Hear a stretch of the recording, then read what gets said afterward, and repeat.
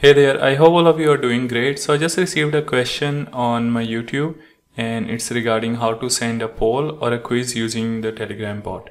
Okay, so in past we have discussed about a lot of topics about sending messages, about sending audio, video and stuff like that. But we haven't really discussed about how to send a poll or a quiz, and that's the question which Jim is asking. So I'm just going to answer that question, and for that we're just going to keep it very simple.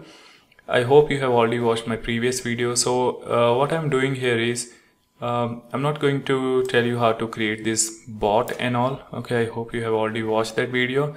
So I'm just starting the program, and initially we are importing two modules which we need, and the base URL is going to be this. So this is the URL, and then this is your token ID. Just make sure you don't share your token ID with anyone. If you do share your token ID with anyone, just make sure you remove or just create a new token ID. Okay, you don't want someone else using your bot. So that's the reason you shouldn't be allowing someone else, you shouldn't be sharing your ID with someone else. And then we need to use a send poll endpoint. Okay, and that is how we got this information. We got this information from Telegram documentation. So whenever you want to search for something, go ahead and search in Telegram documentation. That's the best way you are going to learn it. Okay, try to understand this technical documentation, try to understand what they are trying to say in these documents, and then it's going to be very easy for you. You don't have to rely on me or any other YouTuber or any other any guy on Stack Overflow to answer your queries. Okay, you can just read everything from the documentation and you can help yourself. So this is the endpoint which we are going to use. And if you see the syntax here, what they are saying is, if you want to use send poll, you need to use this method, and then you need to pass the chat ID. Chat ID is going to be the group ID or the individual chat ID to which you want to send this poll to. Okay, so if you want to send this poll or vote in a group, you need to make sure the chat ID should be equal to the ID of the group. And then we are going to pass question, and in the question we need to pass the question which we want to ask, and the length of that question is going to be between 1 to 300 characters. And then we have options. So options, you can pass list of all the options which user can select, and it is going to be a JSON serialized list of answers. Okay, so what we have done here is we have passed the chat ID, and chat ID is chat ID of the group. And this is the group which I'm using right now. It is called Hello World Training, and you can see here there are some sample questions which I have already created. So yeah, you can just ignore this for now. And then after you pass the chat ID, in the question you can write any question which you want. So the new question which I'm going to write here is, are you investing in Bitcoin or Ethereum? Okay, this is just a random question. You can have any question which you want. If you are probably if your Telegram group is related to blogging, you may have questions related to blogging, or if it is related to studies, you may have questions about those topics. And then in the options, as you can see here in the documentation, it is written it should be a JSON serialized list of answers. So this is a list which we have created, and in this list we have two options. Okay, Bitcoin, Ethereum. You may have any other options as well, and since it needs to be JSON serialized, so in order to do a JSON serialization, we can use json.dumps. So this list we are going to put inside json.dumps, and that's it. I mean, once you set these options, you are good to make a request. And in order to make a request, you can just use requests.get and pass the base URL, which is going to be this URL. And then in data you want to pass this, whatever this payload which we have set. And then when we run it, it's going to, I'm just going to run it now, and we will see a new vote or poll being sent here. Okay, so I'm just going to run it, and here I'm also printing the results. So you can see here everything is okay, there is no error. So now we can go here in the Telegram group, and you can see we have got a new vote here, or questions here, or poll here, whatever you call it, and it is saying, are you investing in Bitcoin or Ethereum? And you have option of selecting either Bitcoin, Now since I already selected Bitcoin, I do not have option of selecting Ethereum. Okay, so you can see that in total there are 1 vote, and now you can see the result of the vote as well. Now let's see, there are some of the other options which you might like to use. So here you can see whether it's gonna be is anonymous or not. Okay, whether anonymous, whether someone can vote to it as anonymous or not. You can set it to false. If you do not set anything, it's gonna be true. So if you go here and you see here, next to our question, it also shows anonymous poll. Okay, so this poll is being set as anonymous.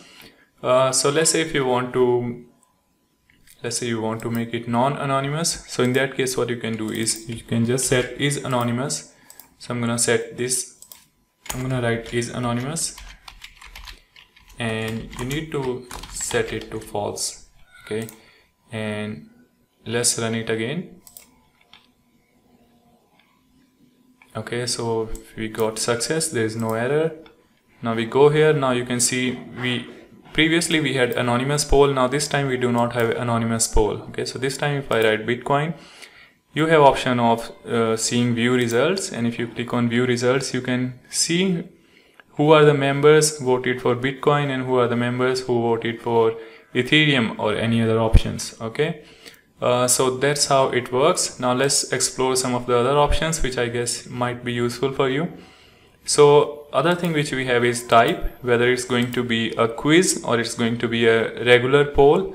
So let's say if you want to make it like a quiz where it's gonna be the right answer or wrong answer, in that case you can make it, you can set type to quiz. Okay, so what I'm gonna do is, let me go ahead here and write type. I'm gonna change it to quiz, and this time we are going to ask, let me ask a question, and how much is 2 plus 2? Okay, so this is the question, and we are going to give some answer. So we are going to give some options. So I'm going to say 1, and I'm also going to say 4, or let's say 2, and then probably we want to add one more options where we are going to say 4. Okay, so we know the correct answer is third element. So we also need to, when we are setting type to quiz, we also need to specify which is the correct answer. Okay, so in order to do that, we need to set correct option ID. So we need to go here, we need to put correct option ID, and you need to tell it which option is the correct answer. So in this case, we can see third one is the correct answer. Now since list starts with 0 index, we need to tell that it is the second index which is correct. Okay, so whichever option you think is correct, just do -1. So in this case, third element is the correct answer, so I'm gonna do 3 - 1, which is 2. Okay, and I think that looks okay. We can now run it. Hopefully everything is okay. You're gonna see a success message. Yes, everything is okay. We see a success message. Now we can see here we have a question which is asking how much is 2 plus 2. Now let's say if I'm gonna answer 1, here you can see it is telling me what I have answered is incorrect, and the right answer is this one, which is 4. And also I have option of clicking on view results. You can see how many people voted for 1, how many people voted for 2 and 4, and so on. Okay, so this is how it's gonna look like. This is how you can use poll and quiz options. Now in some cases you may also want to give some explanation. Okay, so you might want to set explanation, and let's see what it says in explanation. Text that is shown when a user chooses an incorrect answer. So this is the answer which is going to be shown.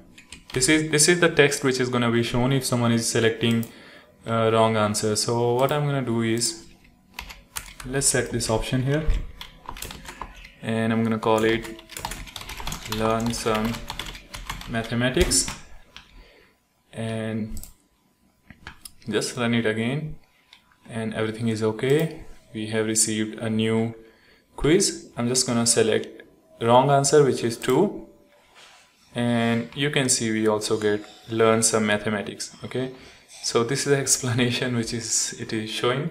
So this is how it can show it to all the participants who are participating in this quiz. So I guess that's all. That's the important things which we had. You can also probably set some closure date for your votes or poll. And yeah, I guess if you just want to make your poll for running for 2 days or 5 days, you can set the close date, which I'm not gonna show it here, but you know how to set it. You know how all of these options are gonna be set up. Just read the options here, read the parameter name, and set that to the data type which is mentioned here in the description and the type, and then everything is gonna just work fine. So this is a small little piece of code which I'm using, and I think the code is pretty small. I don't think you are going to face any issue typing this code. I'll try to, however, give the link of this collab as well. You can run this code in you can run it on Jupyter Notebook. You can run this code on PyCharm. You can run it on Colab. You can use Colab if you don't want to install any software on your machine. You can just go to Google Colab and sign up, and then you can directly go ahead and write this code, and it is going to work. Okay, so that's all in this lesson. If you have any questions, please feel free to write in the comment box, and I may not be able to answer you on the same day, but I try to answer it probably at least in a week or twice a week, and I try to take up all the questions. So thank you so much. See you again in the next video.